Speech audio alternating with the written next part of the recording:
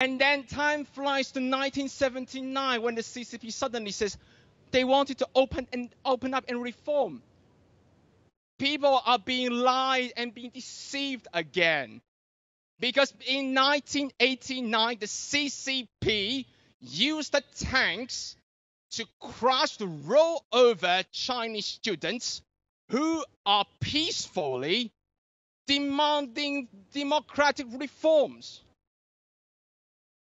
And then all the time flies to 2001. When the CCP joins the WTO, the CCP lies to the rest of the world, says that they are going to follow every of these conditions set forth by the WTO agreement. They lie to the rest of the world, saying they are going to transform China into a complete market economy.